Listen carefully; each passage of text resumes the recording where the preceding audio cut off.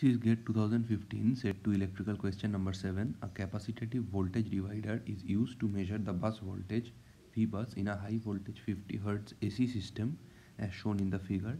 The measurement capacitances C1 and C2 have tolerances of 10% on their nominal capacitance values. If the bus voltage V bus is 100 kV RMS, the maximum RMS output V out considering the capacitor tolerance is being asked. So this is the given circuit. For NPTEL reference, you can refer to lecture number 23, Error Calculation of the NPTEL course Electrical Measurements and Electronic Instruments by Professor A. Chatterjee, Department of Electrical Engineering, IIT Kharagpur. For useful data, you need to know that the relative error in percentage gets added during product or division. So it is added both for product and division. For relative error in percentage, for absolute error, it gets added during addition and subtraction. Impedance offered by capacitor having capacitance C is reactance C, where XC equal to 1 by j omega C, where omega is 2 pi f and f is the frequency of the AC supply. The voltage division rule states that if you have two impedances Z1 and Z2 with a supply V, now if you want to find the voltage across Z2, then V0 will be V by Z1 plus Z2 into Z2. The solution, this is the circuit given. Coming to the solution, this is the circuit given where C1 and C2 are the two capacitances and we need to find V out across C2. So V out equal to V bus into reactance offered by C2 by reactance offered by C1 plus reactance offered by C2.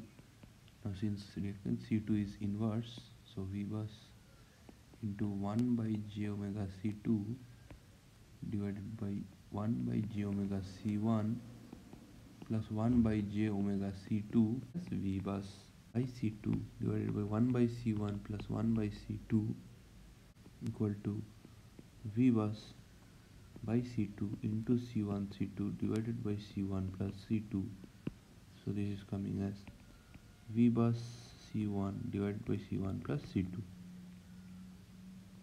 C1 plus C2, if we do, we get 10 microfarad plus 20%.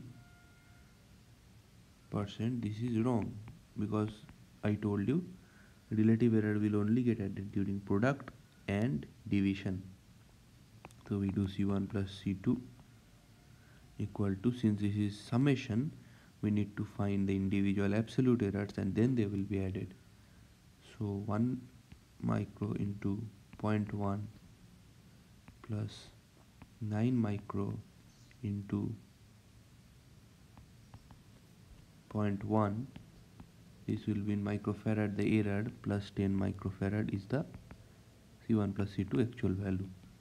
So value plus error, absolute error, this is coming 10 plus or minus, this plus or minus, so 1 microfarad. So this is 10 plus or minus 10%. 10 microfarad plus or minus 10%. This is the value of C1 plus C2. And C1 individually has this error, 1 microfarad plus or minus 10%. So V bus is mentioned in the question as 100 kV RMS. So 100 into 10 to the power 3 into C1 in microfarad divided by C1 plus C2 into, so this is plus or minus 10% and this is plus or minus 10%. So we find the magnitude. So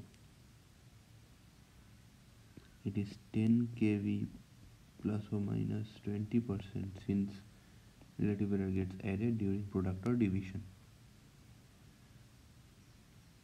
So what is it coming? It is coming 10 kV plus or minus 20% of 10, which is 2 kV. So it is either 12 kV or 8 kV. So maximum possible RMS output voltage is 12 kV in considering the capacitor tolerances. So this is the answer. The maximum RMS output voltage V out in kV is 12 kV.